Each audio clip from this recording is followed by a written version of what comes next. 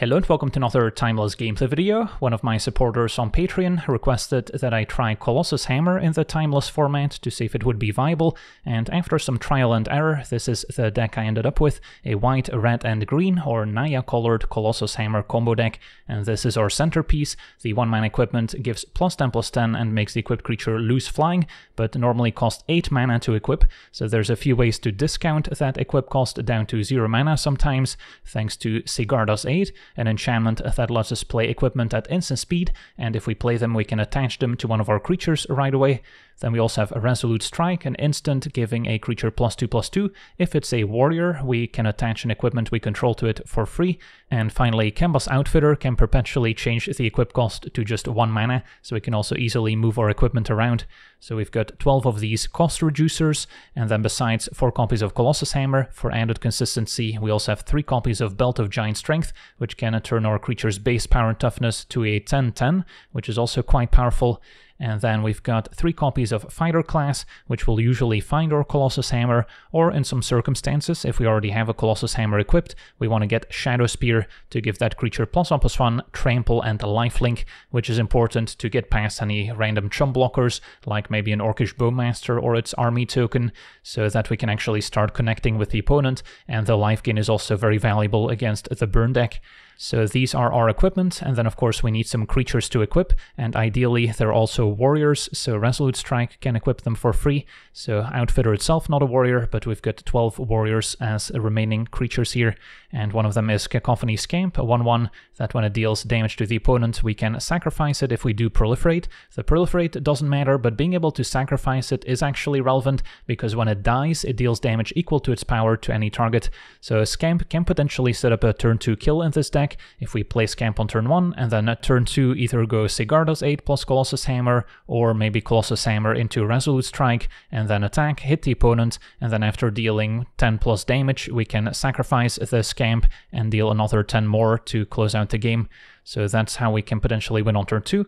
We also have Fireblade Charger, which is pretty similar. It cannot sacrifice itself like the Scamp, but it does gain haste when equipped, which can potentially set up kind of a surprise attack out of nowhere. And then when it dies, it still deals damage equal to its power to any target. So once we get an attack in for 10 damage, then if the opponent tries to take out Charger with, let's say, a Fatal Push, then we still get to deal 10 damage on the way out. And then finally, Wild Nacatl is one of the reasons to splash a bit of green, besides of course our Belt of Giant Strength, and this is not a creature that's particularly synergistic with our equipment, but it is often just a 1-mana 3/3, since we have plenty of fetch lands and shock lands to enable the extra +1/+1, and then it's also Warrior, and as a 3/3 it's actually going to survive something like an Orcish Bowmasters, so then it's a bit safer to move in on the Wild Nacatl with our various equipment. And then rounding out the deck, we've got 4 copies of Thud, which is especially nice alongside Cacophony Scamp and Fireblade Charger once we put an equipment on them, as we now get to deal 10+ damage with Thud and another 10+ damage from Scamp or Charger dying, so that's another way to break a board stall if we don't have Shadow Spear available. And so far all the cards we've covered are legal in Historic, so you don't necessarily have to play this in Timeless, but Veil of Summer is banned in Historic and can be a nice way to stop an opposing discard spell from taking one of our key combo pieces, while we also get to draw a card, and it can also stop a black removal spell like Fatal Push or of course Orcish Bowmasters, which has quite a few 1-toughness creatures it could take out at instant speed. And then besides Veil of Summer, we also have the 8 fetch lands, which are not legal in Historic, and these are important to fix our colors and to enable Wild Nacatl by getting the appropriate shock lands, and especially Sacred Foundry is an important one, since by itself it enables Wild Nacatl, assuming we have green mana to cast Nacatl in the first place.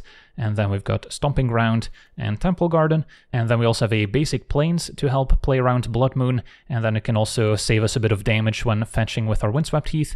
We could potentially forego Wooded Foothills and just play more white fetches so we can more consistently get access to Plains, but at least these fetches can get all 3 of our shock lands, so that's the upside. And then we've got a few fast lands as well to round things out, and then 1 Sunbaked Canyon as a bit of flood insurance can also be nice to have. And then of course our companion Lurrus is one card we cannot cast when Blood Moon is out, even with our basic Plains in play, but it does give us a bit of late game in those grindier matchups, can even get back our various equipment if our opponent had a discard spell, so that can also be pretty important. And of course also lifelink creature in those racing situations against a burn deck, so just equipping a Lurrus with a hammer or a belt can also be game over. So yeah, that's our deck. Now let's jump into some games and see how the deck does. Okay, we're on the play, and our hand has a lot of potential. Outfitter discounts belts, and then we even have a thud to sack either charger or scam for a clean 20 damage.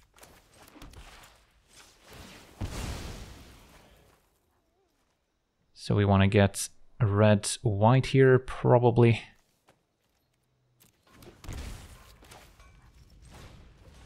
And hope they don't have a discard spell for belt next turn.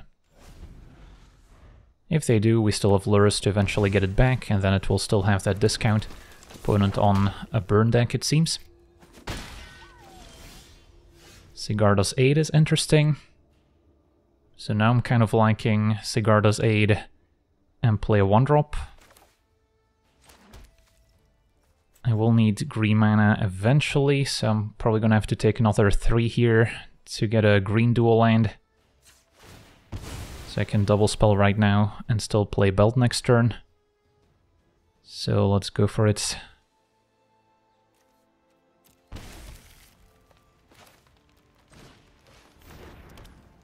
And between Charger and Scamp, I guess Charger can gain haste, so that's maybe more relevant later.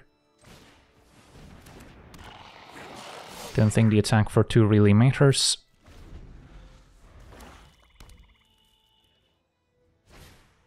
And Wreck and Raid trigger prowess.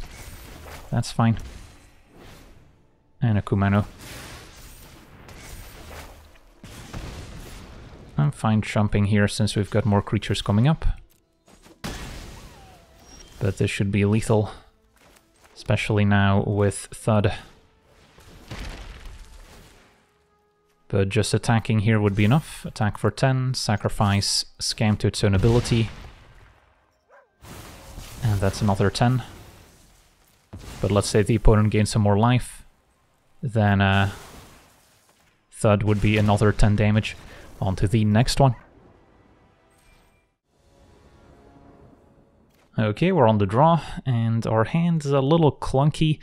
We have Fighter class, which is pretty expensive to get our hammer, and on only 1 land we're not guaranteed to get there. Also only 1 creature, so if that gets taken out, we don't really make any progress. Okay, this isn't perfect, but I'm willing to give it a shot. So we definitely want 2 lands, at least. Outfitter, Fighter class can get Hammer, and then Hammer plus Shadow Spear could be enough, so we may not need Thud. So I could just keep 3 lands, which gives us kind of a more consistent turn 3, where we can play multiple things out. Or I could get rid of a land and keep Thud. We'll try it this way. Also gives us more mana to potentially put Lurrus into action here. Alright, so Deathrite. We're just gonna play Shadow Spear here. Don't need to play a fetch land just yet. And then turn to Fighter class, get Hammer. Opponent's got the fetch land, so now I'm potentially okay running out my own. Otherwise we could just take 1 off Canyon. Opponent's gonna pass, it seems. Attack for 1. Alright, Copperline Gorge doesn't quite help with Fighter class. So, potentially worried about Blood Moon. Opponent's not running any companions, so it makes it a little bit more likely. So I could just fetch a Plains here, if we want to be safe. And then Fighter class, get Hammer. And then next turn we can play Copperline Gorge. Play Outfitter, Hammer, and equip for 1. And hope to dodge a discard spell.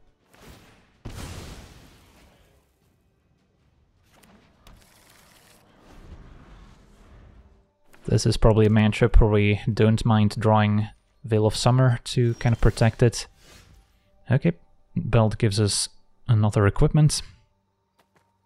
Although that's probably not going to be the limiting factor here. It's probably going to be number of creatures we have. Either way, we'll go for it here.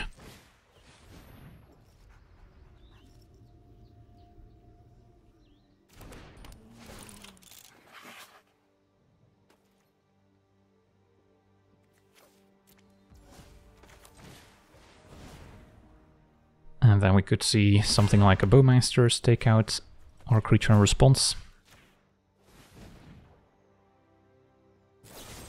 Or a Fatal Push, alright. Could have been worse. Now if our opponent's got something like a Minsk and Boo, Timeless Heroes, they can close out the game pretty quickly. So it's important that we find another creature to equip. Lurrus can eventually get Outfitter back, but that's going to take 2 turns. For now, Bauble.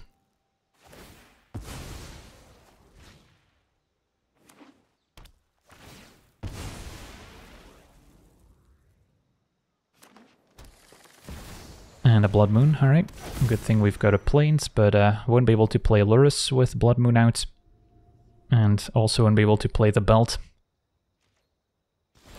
Did have Forest in the mana base for a while, but ended up cutting it since I didn't end up fetching for it very often, and it's kind of clunky to get when you want to cast a red-white spell on turn 2. Okay, so can play Sigarda's Aid for what it's worth. And then, yeah, it's just waiting for a creature. Although once we find a creature, we can immediately suit it up. I guess we could also consider leveling up our fighter class here instead of putting a Lurrus in hand when we know we wouldn't be able to cast it. Tormaggoyf at 3-4. And Deathrite, of course, also good at fighting Lurrus by exiling our creatures. Although they currently didn't have green mana available. And the Dark Age Scion is next. There's a Fireblade Charger, excellent top deck. Opponent's tapped out, so the coast is clear. Equip Hammer. And equip Shadow Spear.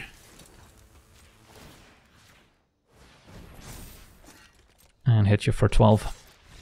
And that's enough for a concession. Awesome. On to the next one. Okay, we're on the play. Our hand's missing a big equipment. We just have Shadow Spear. So we're drawing towards 4 hammers, 3 fighter classes, and 3 belts. So that's 10 out.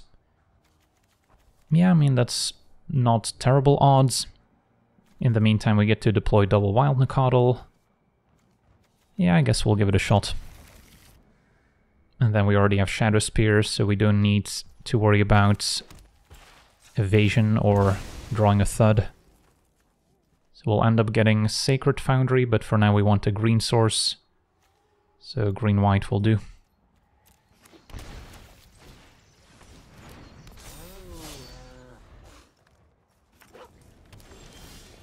Alright, Sunken Citadel in black.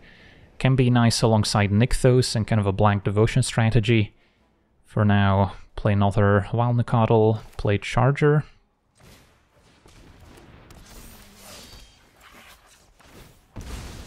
Want to wait on Outfitter until we potentially top deck one of those aforementioned equipment. So if we top deck Hammer, we can play it and equip it for 1 mana. That's no Hammer. Alright, I guess we'll go for Shadow Spear then. And try and get there the old-fashioned way. Opponent likely has a Bowmasters, they can flash in. Can equip Fireblade Charger with Shadow Spear. If they kill it, then at least we get to deal 1 damage on the way out. Opponent's going to play Bowmasters now. On the Outfitter.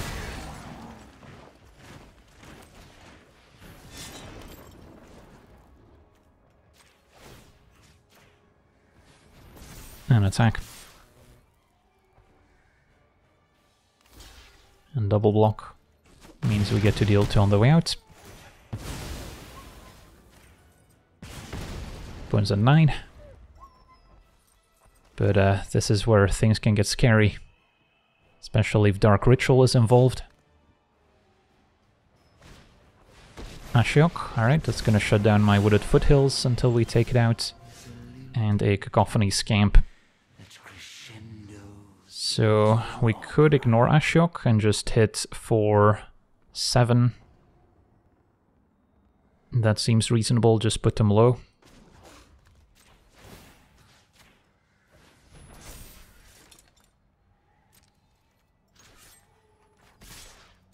And then I can equip Scamp with Shadow Spear so that if they have some sort of board wipe, they still take damage on the way out.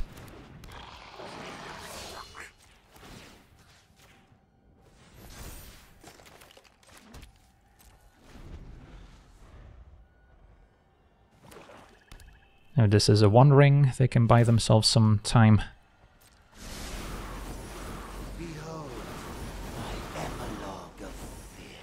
And our opponent explodes. Alright, sweet, on to the next one.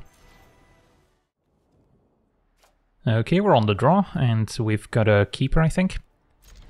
Outfitter to go with Hammer, and then we've got a Thud as our finisher, as well as Shadow Spear. So we've got multiple ways to break through a board stall. Opponent without a companion, so tends to be more of a big mana deck. And a Once Upon a Time could point towards Titan Ramp, as we see Field of the Dead. So this should be a pretty decent matchup. The main card I'm worried about is Boseiju destroying my equipment. But if they make a few zombie tokens, we can just Thud or Shadow Spear to still win the game. But of course, if they play an early Titan, we could still be in a bit of trouble. So Sigarda's Aid is an interesting draw. I could now go for Wild Nacatl on turn 1. I guess I won't be able to make it a 3-3 since we have Canyon and I need to get green to cast a Wild Nacatl. So we could also just play Outfitter, I suppose, and then get green-white. And then next turn I can play Hammer equip or Sigarda's Aid, play Hammer. And then next turn Shadow Spear for 1 mana plus Thud.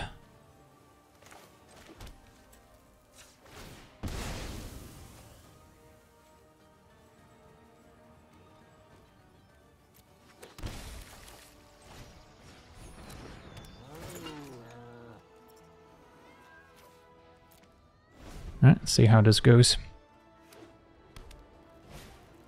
Opponent with a Fable on 3.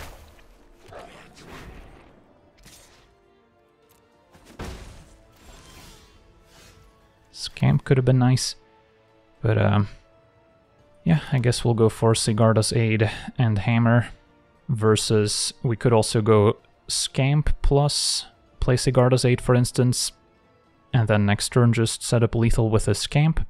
Although if I force them to chump with a Shaman, that's pretty good. If they take it, then next turn Thud is lethal, or we get there with Shadow Spear. So this still seems fine to me.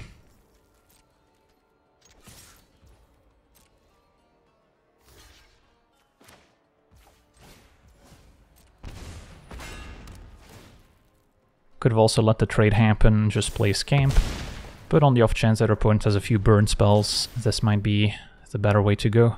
And then between Shadow Spear giving Trample and Thud and dealing another 12 or 13, we should be okay.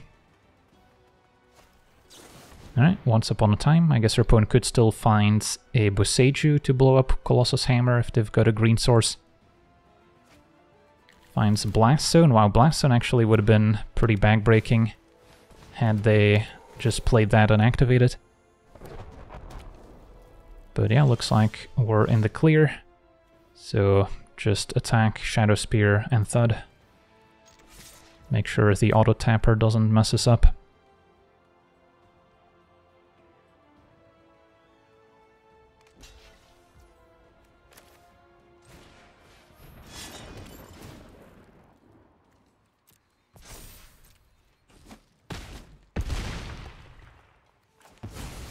But yeah, Blast Zone would have been pretty scary. Sweet. On to the next one. Okay, we're on the draw. This a one-lander without any equipment is going to be a mulligan. This one is missing a way to equip our Belt of Giant Strength on the cheap. So we're hoping to draw Sigarda's Aid, Resolute Strike, or Outfitter. So we have 12 outs, but we're on the draw. Yeah, I don't love this hand. Alright, this is pretty good. I have to get rid of 2, so sadly can't keep Veil of Summer. Also gets a little bit worse on the draw when we can't stop a turn 1 discard spell. And then, yeah, I guess Charger goes, and then Scamp can actually present lethal on turn 2. However, unlikely. I guess turn 1 Forests. I don't hate my chances. So play Scamp, and then next turn go for it, so red-white. Could play around Blood Moon here by fetching Plains and then playing Sigarda's Aid, but then I wouldn't be able to attack with Scamp next turn since this one does not gain haste. But yeah, if they are not playing Companion, turn 1 Halfling with a Forest, they could definitely drop down Blood Moon on 2, and then if I can't play Sigarda's Aid, I can't really combo off. So I'll play it safe.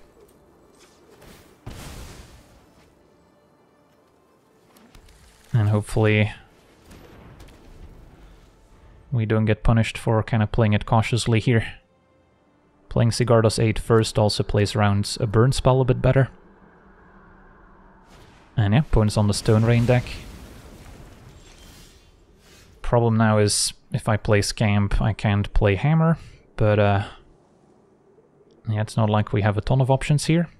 Could also play Wooded Foothills and pass to play around another Stone Rain, since we could just fetch in response and then next turn play both Scamp and Hammer in the same turn. Plays around Stomp from Bone Crusher, plays around Lightning Bolt. Kinda like that actually. And at this point we don't care about Blood Moon anymore. Alright, there's Blood Moon. No real reason to fetch since I don't have Forest anyway. Saves us 1 damage. And now we'll have to be pretty careful about timing this Colossus Hammer. I guess now that our opponent stepped out, I just cast it now. So they can't respond with a burn spell. And now this is a must-answer Scamp, and we're about to give it Trample. So yeah, all things considered, this seems to have worked out. Possible they would have been able to play turn 2 Blood Moon, so if I didn't play Sigarda's Aid on 1, that could have backfired. And we can even play Shadow Spirit instant speed here for the surprise Trample.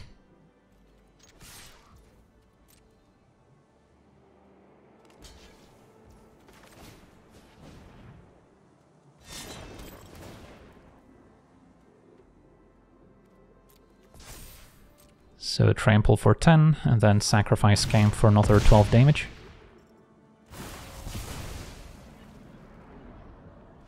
And that does it. Sweet, on to the next one. Okay, we're on the play, missing an equipment to go with Sigarda's Aid and Outfitter, so I think this is a mulligan. Once again, no equipment. We're just kind of a mediocre aggro deck. So I'll go to 5. Alright, we've got creatures, we've got fighter class to get equipment. Actually no red mana either, so yeah, I hate to do it, but I think we have to go to 4 now. And this is probably our best hand so far. So, can I afford to keep Veil of Summer? Opponent's not playing any Companion. If they had Lurrus, I would maybe be tempted to keep, but in the dark, I think we get rid of it. 1 belt can go. And then probably have to get rid of a land, since we're more likely to draw one. And then maybe get rid of Vantage, so I can get Stomping Ground, which plays Charger and Belt. And we've got more white sources than green sources we can draw. So yeah, not a promising start here, but at least we've got a game plan.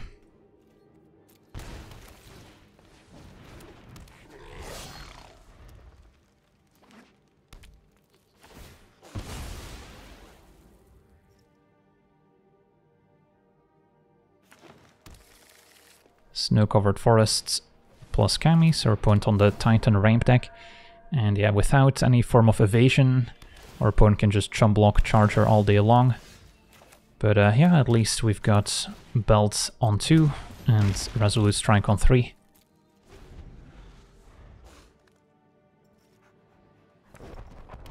Blast Zone can also blow up our Fireblade Charger, so that's no good.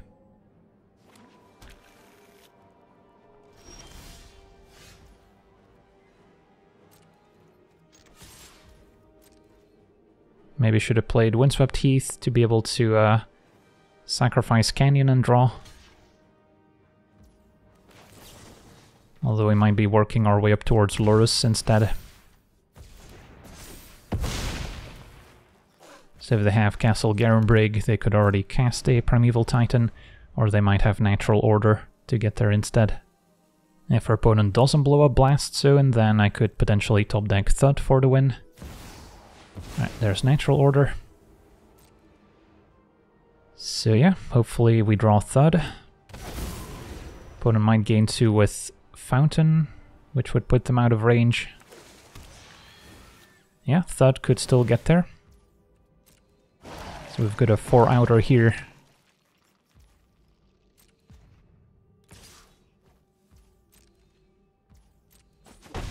We may as well fetch to thin out the deck.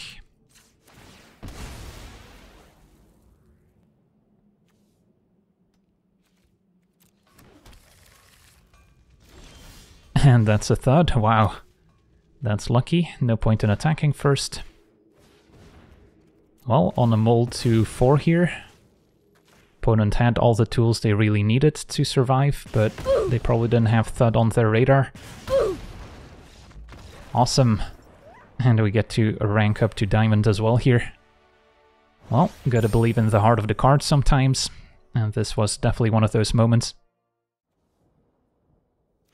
Okay, we're on the draw, facing a Lurrus deck, and if this is a burn deck, then Shadow Spear is going to be pretty important. We've got Outfitter to go with Belt, so certainly a keepable hand.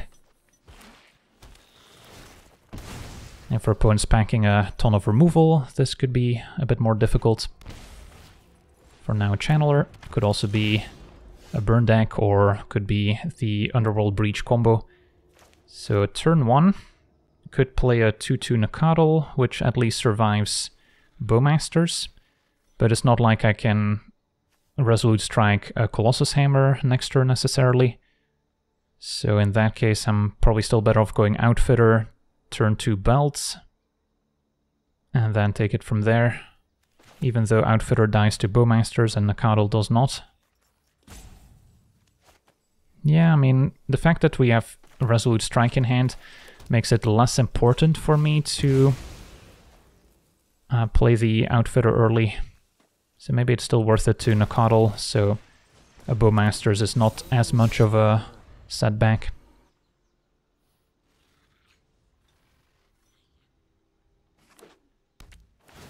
And we'll soon find out whether we're dealing with a burn deck or not. Swift Spear, alright, so our opponent is on burn. And they've got a burn spell for Wild Nacatl. So, sequencing. I want to avoid exposing Outfitter to another removal spell for as long as it's my only creature. So instead I can play Belt, and then next turn Outfitter immediately equip the Belt, and then as soon as we get Shadow Spear online, we're good to go. So I can fetch for my basic planes to save myself a bit of damage.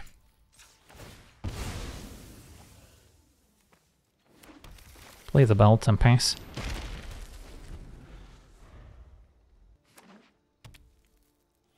With Resolute Strike, we can potentially protect Outfitter from a instant speed burn spell by equipping Belt at instant speed, but we could also just be dead here if our opponent has 2 more burn spells. The Light of the Stage goes digging.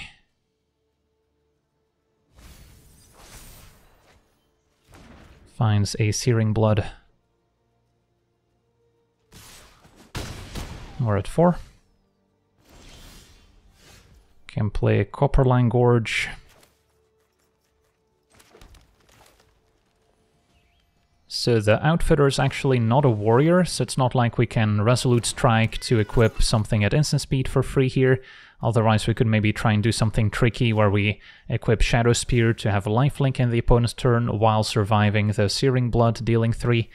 But that's not going to work, so I think we just have to equip the belts, hope to dodge a burn spell for a turn, and then next turn connect with a huge lifelinker, which should win us the game.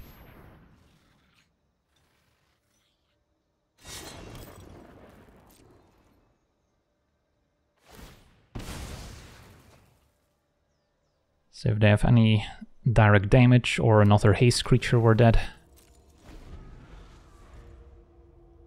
Which admittedly is most of their deck. Bobble, that's fine. They could still draw into a burn spell and cast it before I get to connect with my lifelinker.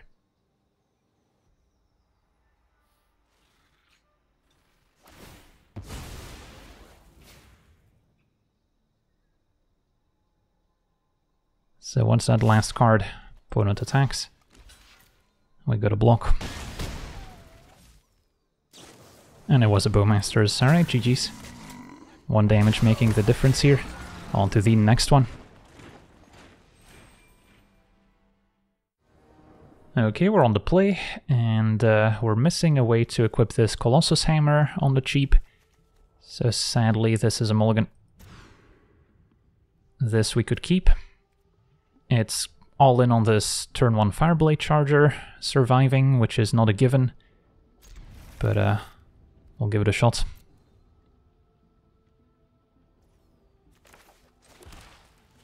Could also wait, since of course Charger does gain haste. And then for now just play the Colossus Hammer. If they have a discard spell, I may regret it, since then they take Charger. But maybe in general, they're more likely to keep up a removal spell or kill Charger if we play it on turn 1. Turn 1 Dark Ritual, is turn 1 Necro incoming? Looks like it. Alright, so we could win on turn 2 if our opponent takes a little bit too much damage.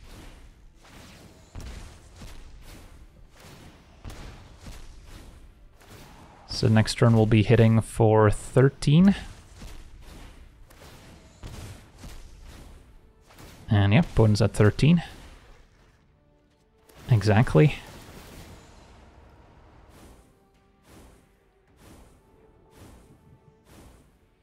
Now for opponents, we're the one on the play, and they get to do this, and then untap with a million removal spells in hand. We can probably never win. But yeah, it's possible that if we play Charger on 1, they just Fatal Push it instead. While MacLeod does not gain haste, so has to be Fireblade Charger. And then get a white source, doesn't matter which one.